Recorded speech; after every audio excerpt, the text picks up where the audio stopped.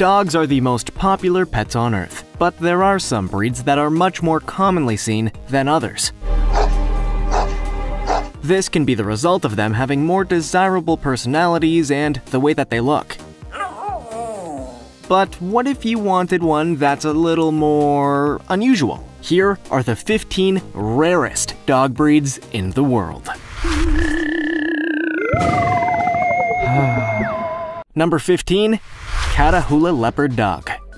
Named after Catahoula Parish in Louisiana, it's not known where the Catahoula Leopard Dog originated, but it's thought to have been first bred during the 18th century, after French settlers had arrived in the area and their Beauceron dogs intermixed with local breeds. They soon became popular for use as hunting dogs, particularly with larger game, and also showed skills at herding livestock. Quite the skill set on these little fellas. They are usually up to 26 inches tall, with a weight of up to 112 pounds, and can be a range of different base colors. Although they have the distinctive and totally adorable leopard-type patterning. And they're not supposed to look like a greyhound. They should be real evenly balanced. They have been bred for their temperament and are now important working dogs, so much so that they were declared the official dog of Louisiana in 1976. Who even knew that was a thing? They are energetic and very clever, and need to be kept busy, otherwise they'll become restless. This means they aren't necessarily a good species to be a family pet, and they struggle to get on with other animals, but are ideal when they have roles to perform, such as on hunts or working with search and rescue teams. Some dogs are just better at working than they are at being part of a family, like my dad.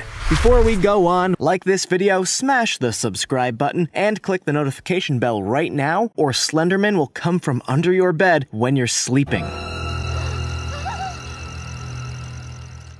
Number 14. Curly-Coated Retriever.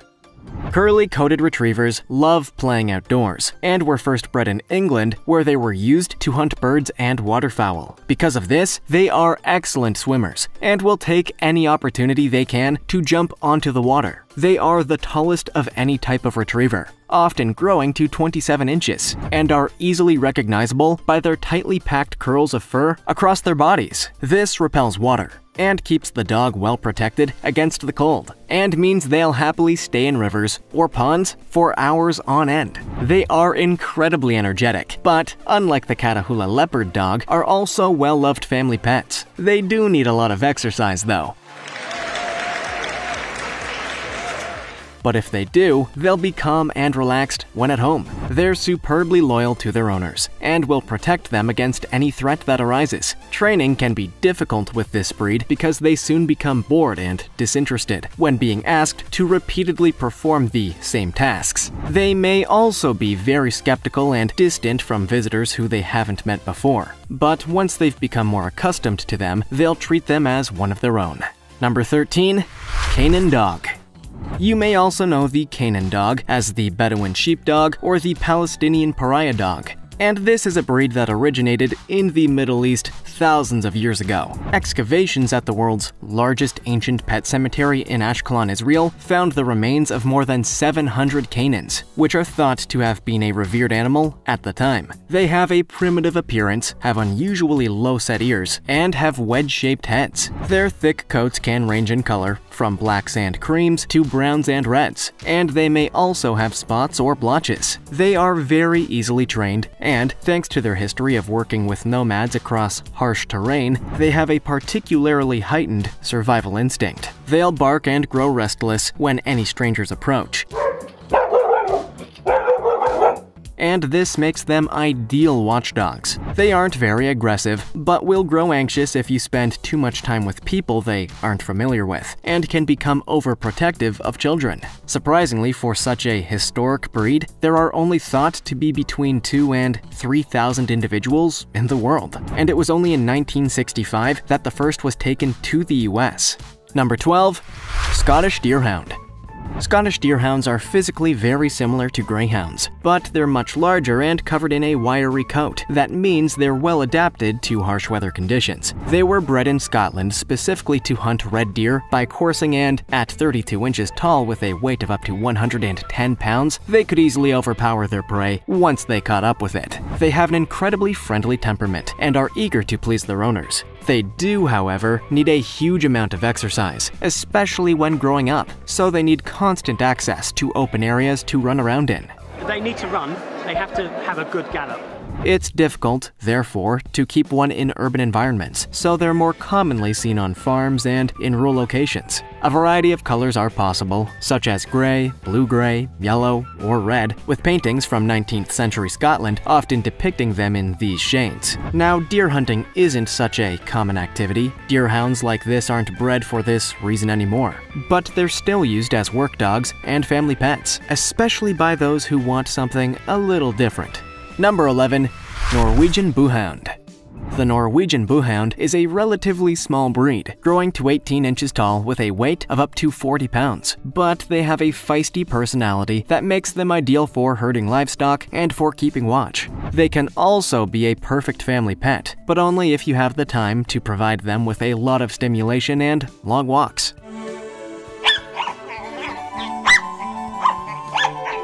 They're closely related to the Icelandic sheepdogs and have high-set tails, a wedge-shaped head, and prickly ears. They can be anywhere between pale cream and bright orange in color, often with hints of both, but can also be fully black too with small tufts of white hair. Norwegian Bullhounds are incredibly friendly and form close bonds with their owners, often walking up close with them and requiring frequent cuddles. Let's hope that's legitimate love and not some kind of canine Stockholm syndrome. They are very energetic though, and require a huge amount of exercise, and have to be watched when they're around children just in case they get overexcitable. This is not a breed that's suitable for those who spend a lot of time indoors, but if you're active and looking for a dog that'll follow you wherever you go, then they are ideal.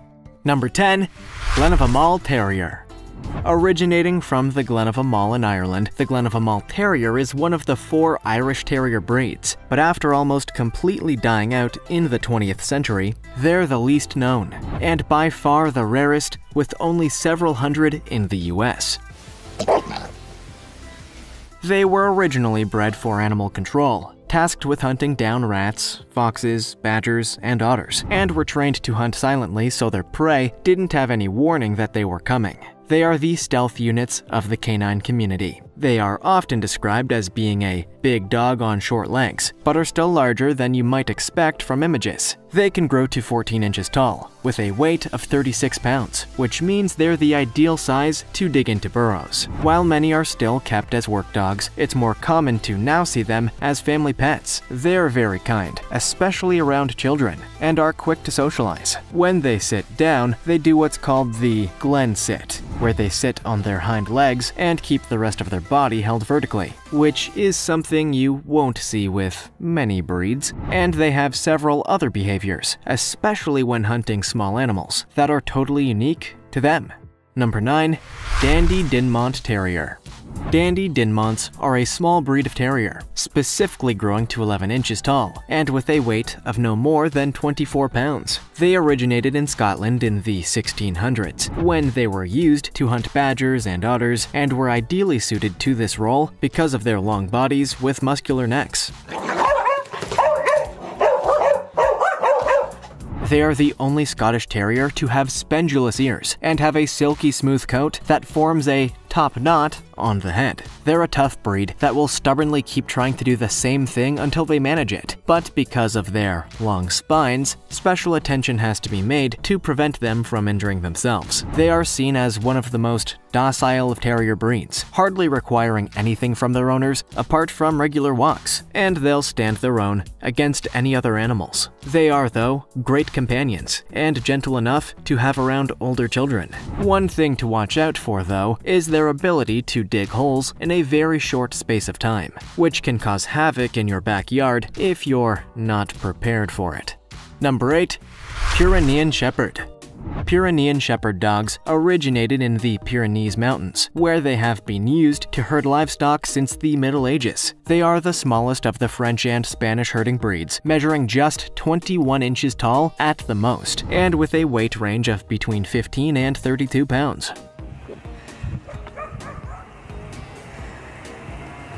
It can be quite surprising how energetic they are, especially when they seem so small in comparison to other dogs, but their sheep herding past is still very clear with those who are kept as pets. They'll be keen to get involved in whatever is going on, and can be easily trained to play games like flyball and agility exercises. They tend to attach to one person and follow them around wherever they go, and seem to tune in well to their owner and sense what they're supposed to do. As long as they have access to open space and have plenty of room to run around, the Pyrenean Shepherds will always be happy. While they're a favorite breed in their native countries of France and Spain, they're rarely seen elsewhere, although in recent years, groups of enthusiasts have formed in both the UK and the US, suggesting their popularity is on the rise.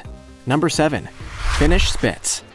Originating in Finland, Finnish Spitz were originally bred for hunting a wide variety of game, of all sizes, from the smallest squirrels to large bears. Instead of engaging with the target themselves, they are a bark pointer, which means they bark to draw attention to where the game is and will act as a diversion to allow the hunter to approach from a different direction.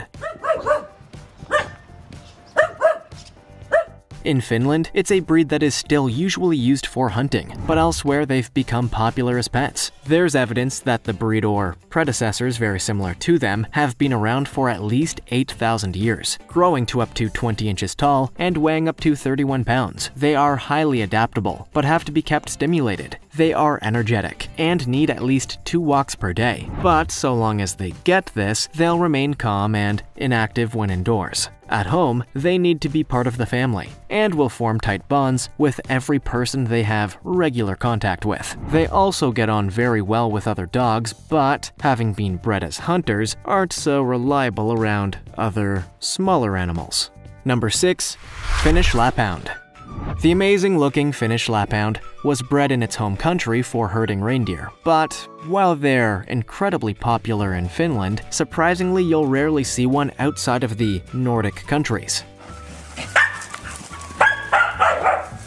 Typically growing to up to 20 inches tall and weighing up to 53 pounds, they are strong dogs with a luxuriously thick coat. It ensures they can withstand freezing temperatures and also makes them waterproof. Of the only 2 breeds that are allowed to be kenneled outside in Finland in the winter, the Finnish Laphound is one, which just goes to show how hardy they really are. They are a highly intelligent breed, with many owners suggesting they can fully think through their actions before making a move. And they are incredibly warm and friendly. They're often kept as family pets, are safe around young children, and can adapt to home life very easily. While they'll be the first to bark at the sign of danger, they won't engage with a threat unless they feel their owners are at risk, and will prefer to encourage everyone to run away to safety with them.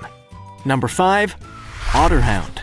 Otterhounds were first bred in the northwest of England in the 19th century and became popular scent hounds that were used in hunts across the country. They're a large breed, growing up to 27 inches tall and weighing up to 115 pounds, and are easily recognizable because of their imposing heads and rough curly double coats. They have a long stride when they run, so are able to cover considerable distances, which makes them a perfect working breed. With an oily coat, they are quite happy getting wet, and are able to follow scents through mud and water up to 72 hours after the prey has passed by. Their noses are so sensitive that once they pick up on a scent, it can be almost impossible to let it go and ignore it, meaning they need close supervision when they're outdoors.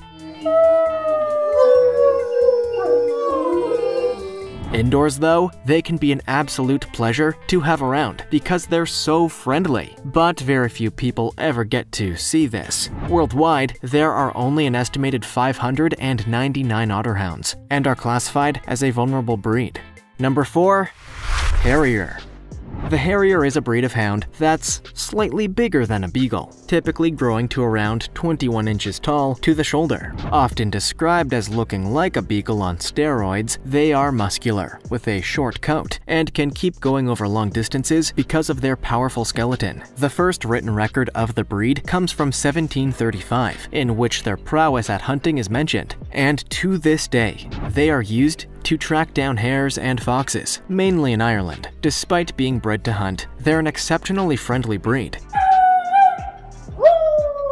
and are particularly good around children. They get on great with other dogs too, and are social creatures, so will happily pack with people too. But they shouldn't be allowed around other species in case they see them as prey. They need a large amount of daily exercise, with at least 2 long walks and access to an outdoor area where they can play.